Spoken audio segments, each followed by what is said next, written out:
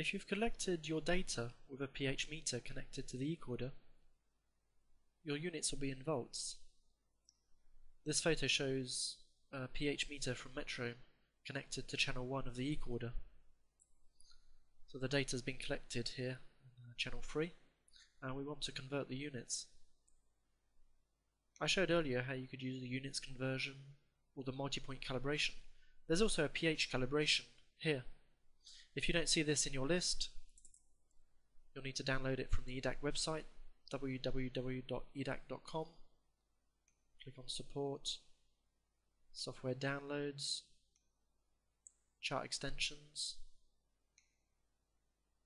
and here we have the pH calibration, which you should download the file to install and also the user guide. Once you've installed it, you'll have a pH calibration down here. You need to start by drawing a black square around your data and selecting pH calibration. So here we have our data here.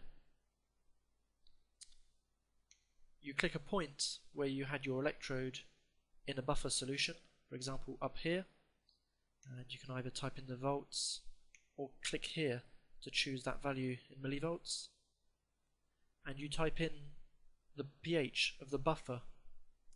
This was in pH 4. When I was down here, pick up in millivolts, this was pH 9. You can choose your units here. This is pH. You can also choose for other elements here. If I click apply, you see it flips the graph upside down and it's changed the units to pH.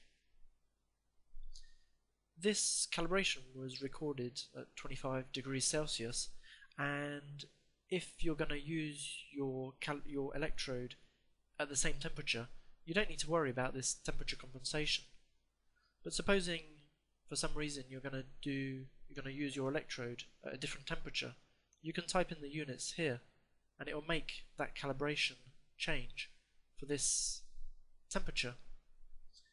Supposing you're doing an experiment where the temperature is changing with time, there's a really neat function here called automatic, where you can connect a thermocouple to measure the temperature to the eCorder and record that in channel 2. In channel 1 you have your pH meter connected, and as the temperature changes, it will change this calibration. I'm not going to use this. I'm going to click this off. You can check your response here. So here you have the relationship between volts and pH in the graph. You can copy or print this. If you click OK,